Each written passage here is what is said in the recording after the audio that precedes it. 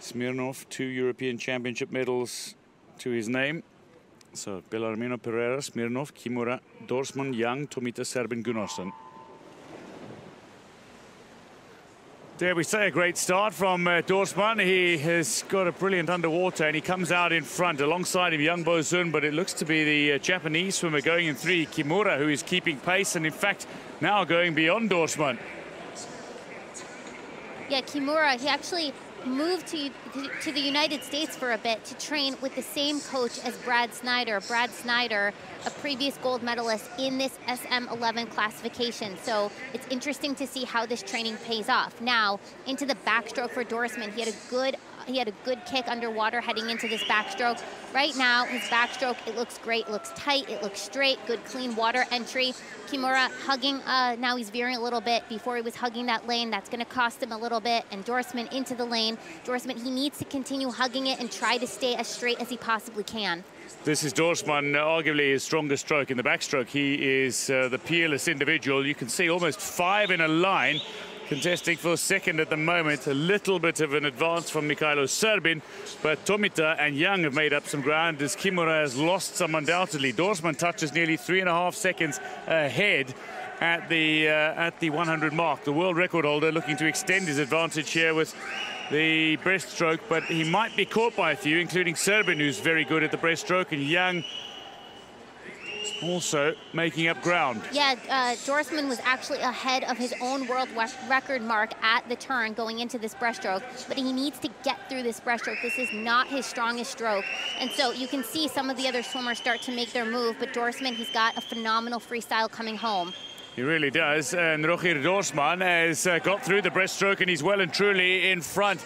He touches in 1:45.48. He's looking good for a world record on here. He is 8 seconds ahead of Young Bozun, who touches second, and Mykhailo Serbin in third. There is Dorsman, and then everybody else challenging for a medal. The only real challenge for Dorsman is himself. He's hugging the lane rope to his right to try and keep himself a little straighter. Coming to the wall in world record time here. Surely the Dutch swimmer, who is the world record holder, the Paralympic record holder, and world champion, is going to come home to be Paralympic Games champion as he makes his debut in this event with another gold and a world record to boot. The battle for silver here is on. Serbin looks to have the advantage, and Young Bozun touches, does he? No, it's Tomita who beats him at the wall. Mykhailo Serbin, silver and bronze for Tomita as the home favorite picks up a medal and on the podium. But Dorsman,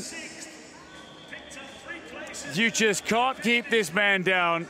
He got his turns right, maybe a little more speculative at the wall. It looked like his tapper was almost touching him later in an effort to cause him to go to the wall a little harder. And look how brilliantly he comes off the blocks here. You know he was mad about that 100-meter backstroke, and so he went out hard in the fly. He immediately hit the lane line a bit, but then he started to hug it, and he stayed close to it.